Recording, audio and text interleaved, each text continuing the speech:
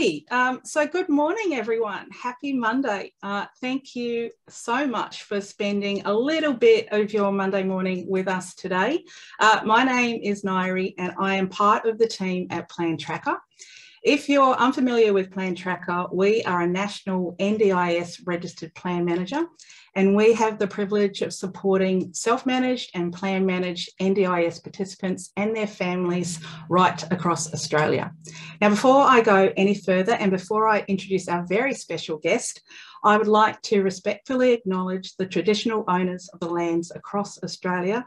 Today, I am on the beautiful Ngaire land, and I pay my respects to all elders, past, present and emerging. Today, I am super excited to be chatting with you about exercise physiology. We're going to take a look at what exercise physiology actually is, what benefits of exercise physiology, and how you can use your NDIS funding to access it. Now, to help us unpack all of that, I am super delighted to introduce Jason Korakic. Jason is the founder and director of Uplift Exercise Physiology. He is an accredited exercise physiologist and has over 8 years experience in the field. So good morning, Jason. Happy Monday, my friend, and thank you so much for being with us today. Ngaire, thank you very much for the lovely introduction, and I'd also like to start with an acknowledgement of country as well. Uplift Exercise Physiology would like to respectfully acknowledge that we're on the traditional lands of the Awabakal people, and would like to pay our respects to elders past, present and emerging. Thank you, Jason. Now, Jason and I would love you all to be involved from home. So if you have any questions or comments as we go, please pop them into the chat box. Righto, you ready, Jason? Let's get into the meaty stuff. Jason, I've had gym memberships. I've made many and failed New Year's Eve pledges to get fit, and I've broken a ton of bones in this poor body of mine. So I'm very familiar with going to the gym, using a personal trainer and going to a physiotherapist. So I'd love to start off, Jason, by asking you to take us through what is exercise physiology and how does it differ from going to the gym or going to a physiotherapist? Yeah, great question, Ngaire. So I guess to explain that, one of the quotes that I like to use is exercise is medicine. And further to that, there's a quote: if exercise was a pill, if you could picture all the benefits that you could get from exercise, if it was a pill or a drug, it would just about be the most prescribed pill in the world because of all the benefits that you can get from exercise, or if you prefer to call it movement. I know sometimes there's a bit of a stigma around exercise. It doesn't necessarily have to be a hard-hitting gym session or training for a marathon or anything like that. But I think that's the key thing to mention, is it's movement that is individualized to the person who we're working with. And I guess to help explain what is exercise physiology a little bit further is what some of the programs might look like. So typically the process that we go through is we receive a referral, whether it's from a support coordinator or whether it's directly from a participant in the NDIS, specifically today. We receive the referral and typically we can either see them in their home for a community-based visit. We can see them at a local facility like a gym or a hydrotherapy centre, or they can come to our clinic in Newcastle. And when they come to our clinic, one of the first things we ask them is what their goals are, because obviously that's going to be the guiding light as to what we want to help them achieve out of their program. So we talk about their NDIS goals and we talk about their personal goals. We talk about their likes and their dislikes in terms of exercise. And then we put our heads together and create an exercise plan that's appropriate for them based on their interest and based on their goals to help them get towards their goals. And as you can imagine, there's so many different ways that so many exercise programs can look completely different for different people. So some people might want to, and as long as we think it's beneficial for them too, some people might want to do a hydrotherapy program, or some people might need to be visited or want to be visited in their home, or some people might prefer kind of that privacy of the online consults, or or some people do want to get back into the gym and they just don't know where to start. So that's a little bit of an overview about what exercise physiology is. I guess to summarize it, it is having a look at all of the scientific evidence out there around how exercise can help people with their health.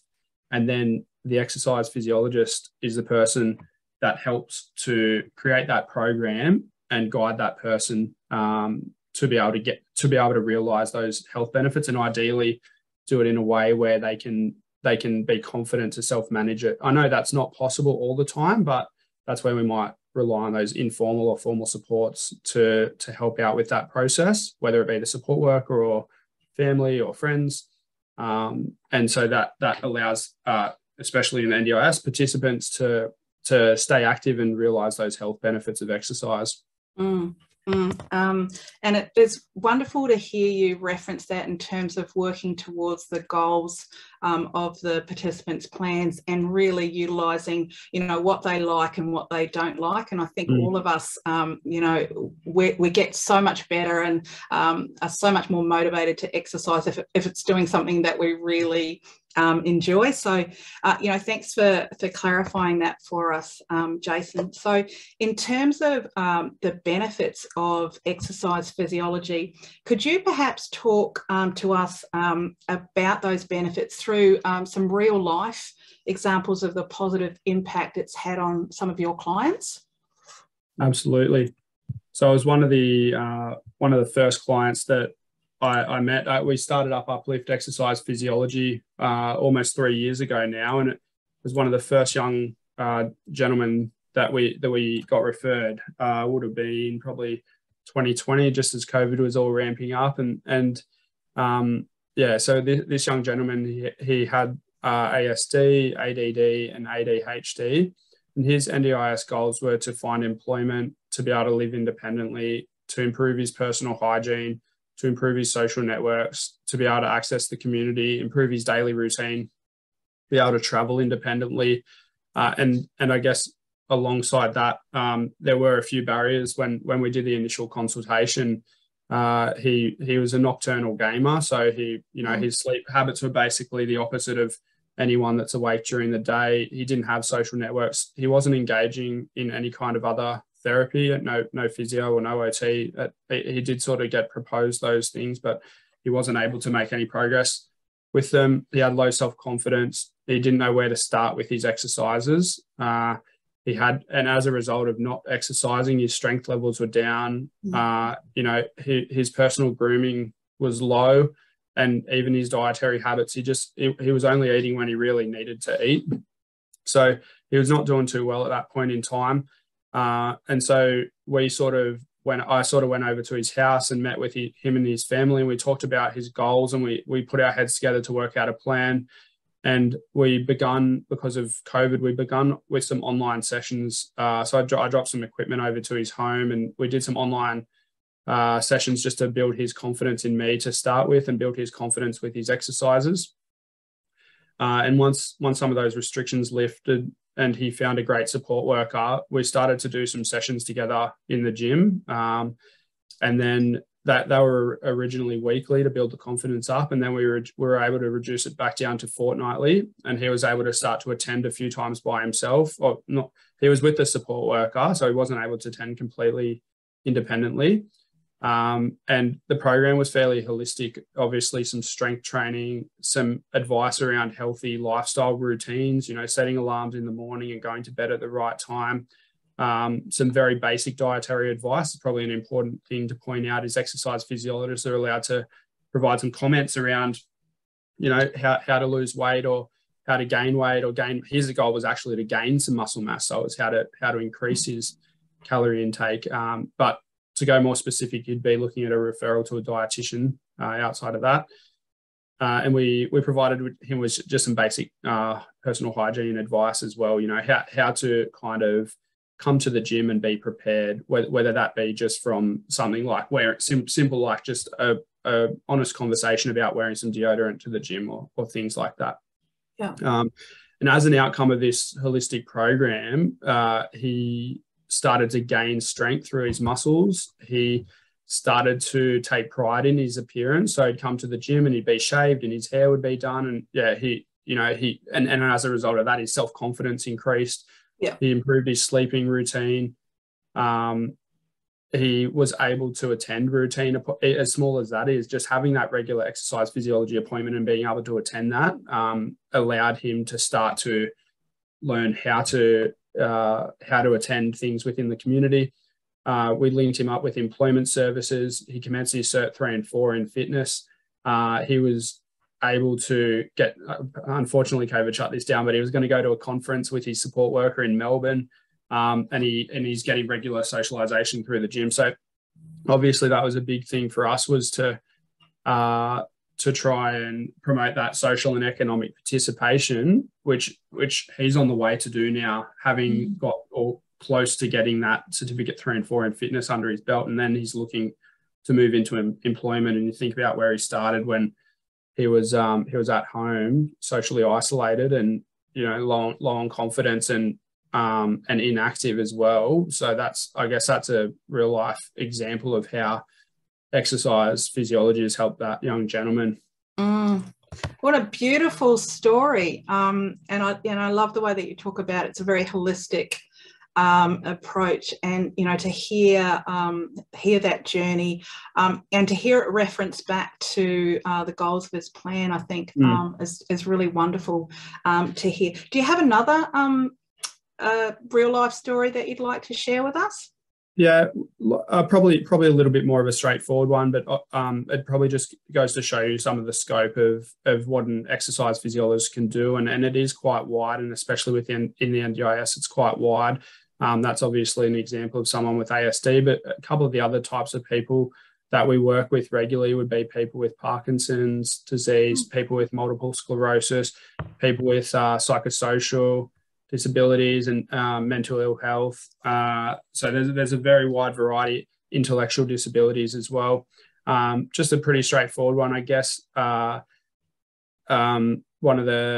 gentleman who we've been working with for quite a while, he would be roughly a 50-year-old male, and he's had multiple sclerosis for quite a long time, and I guess his disease was progressing quite slowly, but we went in there to look to try and strengthen, especially with his goals, was just look to try and strengthen up his lower limbs so that he could just stay independent at home a little bit better. So we provided him with some tips and exercises so that he could climb stairs better at his home, so that he can get in and out of bed a little bit easier, so that he can get up and down off the couch a little bit easier, so that he can continue to drive and access the community when he'd like to. And then also he happened to have a pool at his home, so we provided him with a set of exercises that he could do in the pool to try and manage his condition. That for him is really important, because the cold water for him with the MS allows him to pretty much go for a few hours with reduced symptoms. So that was probably just an example of how exercise physiology can be beneficial for people with more of those neurological or physical disabilities as well. Yeah, and it's wonderful to hear, and just to hear how empowered both of them must have been as they've gone through those sessions with you. So exercise physiology, I think you said, is medicine, which I loved. And if it sounds like something that would really benefit me as an NDIS participant, or benefit someone that I'm caring for that has an NDIS plan, how do I use my NDIS funding to access exercise physiology? Yeah, so basically with exercise physiology, there's a couple categories that we can claim from as exercise physiologists. So you've got improved health and well-being in the plan, which is also capacity building health and well-being. And the other one that you can claim from would be improved daily living, or CB, daily activity. So it's a little bit confusing that they've got some different names in there, but I'm sure that we can write those down and put them in at the end of the presentation as well. And I guess how to go about it would be would be to speak to people who can link you up with those services. So we get a lot of the referrals from support coordinators. We do get some people who are happy to do their own research and reach out to us directly. So they're self-referred participants. I'm sure, yeah, from time to time, other allied health providers, whether it be an OT or a physio, can refer on. And I'm not too sure. We don't get too many referrals from plan managers, but I'm not too sure, Ngaire, if that's something that you guys would be able to direct to participants or not. Maybe not. I'll leave that one to you guys. But yeah, there's very various different ways that you can find an exercise physiologist and utilize the funding. Does that sort of answer the question around that? Yeah, it does. And actually, Jason, we've just got a question in the chat, which I'd love to just ask you before we circle back. What's the difference, please, between EP and physio? Yeah, so exercise physiology and physio? It's a great question. And I guess, in my opinion, there's probably maybe less difference than there is more difference. It's within the scope of practice of an exercise physiologist, and it's within the scope of practice of a physio both to prescribe exercise. With a physiotherapist, typically and historically, it's probably been more the domain of a physio to look after that acute injury, the acute phase of an injury. Typically the exercise physiologist, if it's a standard sort of course of injury, we would normally get involved after about a 12-week period. So once if you used a lower back injury or a knee injury, once the diagnosis has been made and that, the injury's calmed down a little bit and the physio has been able to maybe provide some advice and some basic exercises and some hands-on treatment to help that person start to move forward, the exercise physiologist would typically get involved 8 to 12 weeks after that initial injury to really start to build that person up from then on. The thing with the exercise physiologist is the exercise physiologist spends all of their time, 100% of their time, prescribing exercises. There isn't any more highly trained profession in Australia than an exercise physiologist when it comes to the prescription of exercise. It's all we do. And we are the specialists of that area. Whereas a physio does prescribe exercise, but they'll also have a different set of tools that they can use for people in that acute phase, whether that's diagnostic or whether it's hands-on or other forms of manual therapy. So I'd say an exercise physiologist is the most specialised when it comes to exercise prescription, especially when it is someone whose injury, disability, illness, condition has been going on longer than a couple months as well, because that's all of the people that we see are those longer term type of injuries or disabilities. I think it is probably important to note as well, there is a bit of a difference in the price guide as well, which is really important for all participants and obviously plan managers to know. The last time I checked, I think physio price guide's about $193 per hour, and then the exercise physiology under the price guide's $166.99. So it's probably close to a $30 difference there. So I guess, being a little bit facetious, if you did want someone to provide you an exercise program, an exercise physiologist are the most highly trained in that area, you could possibly get some better value through an exercise physiologist than a physio in that regard. Yeah. On the flip side, our company personally, for example, assistive technology, AT reports, we don't do any of that kind of stuff. So I would be referring on to a physio when it comes to that, or an OT when it comes to that kind of thing. But I know there are EPs out there that do that as well. Okay. Another question on the chat, Jason, and we spoke about this earlier this morning, that this is great to really clarify for people what exercise physiology is in reference to the other options, because we've got another question on the chat around the very specific differences between exercise physiology and a personal trainer. Yeah, another great question. And I guess the biggest difference, and we probably kind of skipped this a little bit, but essentially it probably comes back to the question of what is an exercise physiologist. And one of the key parts of what is an exercise physiologist is that we're an allied health profession. So our level of qualifications is equal to that of a physiotherapist or an occupational therapist. Whereas for the personal trainer, their level of qualifications is that Certificate 3, Certificate 4, or maybe diploma in fitness. So you can't quote me on this, but typically those sort of courses might take 3, 6, maximum 12 months to get accredited. Whereas for the exercise physiologist, it's that tertiary qualification, the full university degree. So for example, everyone in our team at Uplift Exercise, everyone's got a bachelor's degree and they've also got a master's degree. So we've all done at least 4 years of university level study to be able to get our accreditations in addition to that ongoing professional development. And that's the key difference, is that exercise physiologists are trained to work with people with injuries, illnesses, disabilities, and different medical conditions, whereas personal trainers, they can probably do some extra courses, but they're typically trained to work with people who are fit and healthy. In saying that, I think there is a great spot where people with a disability who are high functioning can definitely benefit from a personal trainer as well. Okay, thank you. If any of you at home have got any other questions, we've still got a few minutes left in our chat, so pop them there and we'll definitely take a look at them before we hang up today. Jason, I know that Uplift, you're primarily located, I believe, in the Hunter sort of Newcastle region. Is that right? Yep. So how do I use your services if I don't live there? If I live somewhere else? Yeah, good question. So our company chooses to provide a variety of different services. So we actually just got a referral from a gentleman up in Queensland who are going to help.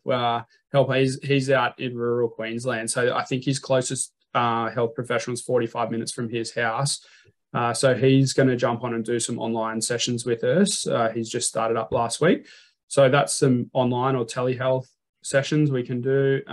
The other options, we do have a little clinic in Mayfield that we've just started up. So people can come and visit us in our clinic. Otherwise, we're fully mobile as well throughout Newcastle, Lower Hunter, up towards Singleton, down towards the Central Coast and up towards Port Stephens. So there's a few different options there. And the other thing that's important to mention is if the person isn't the right fit for us to help them, then we can point them in the right direction of people who might be most appropriate, whether that be in Brisbane or Sydney or Melbourne or even WA. So, or the rest of Australia, I should say.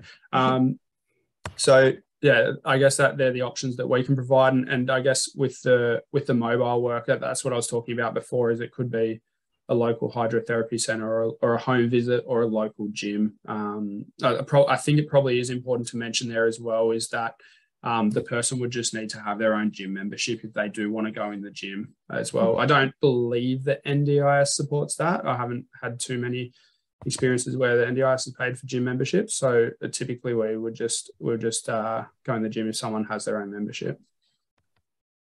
Well, we can certainly discuss that in the commentary box and pop that there for anyone who's watching around gym payment or support from your NDIS plan. And I think it's really important what you mentioned there, Jason, is the significant networking that Uplift have, and the exceptional reputation that Uplift have in the industry. So that perhaps I won't be able to utilise your services, but I can certainly come to Uplift, and you can point me in the direction of some referrals, which I think is fantastic. I think that's a good point to mention, Ngaire. I think it was and we had a chat about this not too long ago. But basically, that was one of the motivations for me to come in and have a chat today. Our team's pretty busy, probably like most other allied health teams at this point in time, just with the COVID environment and everything like that. like, don't get me wrong, we're happy to accept any referrals, but we don't necessarily need them right now. But what we do want to make sure is that people, the word of exercise physiology is getting out there. And if we can't help people, then we can refer on to the next best, or even the best if there's someone that specializes in a certain geography that we don't cover. So yeah, more than happy to put some recommendations forward if anyone just needed some more local service area outside what we can do. Oh, terrific. That's fantastic. Jason, we might have to get you on for part 2 and you can show us a few exercises that we can do in the comfort of our home and what an online session would potentially look like. Are you up for that? Oh, never say never. Jason, I want to give a big shout out to you for joining us this morning and for giving us great information about exercise physiology, what are its benefits and how you can use NDIS funding to access it. Actually, we've got a couple of minutes, Jason. I've just got a question jump into the chat box. The question is, do clients typically engage long-term or for intervention and shorter periods? Yeah, great question. So that is dependent on the client first and foremost. Obviously, a secondary factor is the funding that they have available, because some people come to us and they've got 5 hours of funding, and some people come to us and they've got 50 hours of funding. So it's completely different and it's completely structured. I guess as a guide, for me, I would love, and this sounds pretty funny, but I'd love to put myself out of a job. I would love for everyone that we have to be able to self-manage their exercises and be confident to do that without us. So if that's the case, if someone can get to self-management really quickly, a couple of hours of work, then they probably wouldn't need to engage with us long-term. But we know, especially with the type of people that we work with, whether it be aged care or injured workers or NDIS, some participants, they do need that more regular assistance, and they might need it not just with the exercise physiologist, but maybe with a support worker present or a family member present or another allied health or a allied health assistant present. So it's really individual, and it depends on what that individual participant needs. Okay, fantastic. Jason, if I've got questions that I would like to, chat to you further about, or I want to get in contact with Uplift or someone in the team at Uplift, what's the best way to get in touch with you or your team? Yeah, I'm a bit slack on the social media, but our website's typically up to date. So it's the best way to go. My phone number is 0407 427 429, and our website is upliftexercise.com.au. So there's a bunch more information on there. And the other thing is that's probably the best spot to go. If there was anyone that did want to refer, there's a little referral tab up the top right-hand corner, and then you just click on NDIS referrals and it guides you through it, and then that comes straight through to us and we can action it from there. Fantastic. And we'll pop your contact details in the web page on our Facebook page as well. So again, thank you so much for joining us, Jason. Just a quick reminder to those of you on the call, we do have a Facebook Live every Tuesday night at 7:30. It's a 10-minute Ask Us Anything session. So we'd love to see you there and answer any questions that you might have NDIS related. Jason, hopefully we'll see you in a little while when you take us through some online exercise physiology. But again, thank you so much for joining us. And thank you to everyone at home who has joined us today. I hope it's very useful. I know I certainly did. Have a wonderful rest of the week. Stay safe and well. And bye-bye, everyone. Thank you. Thanks, Jason.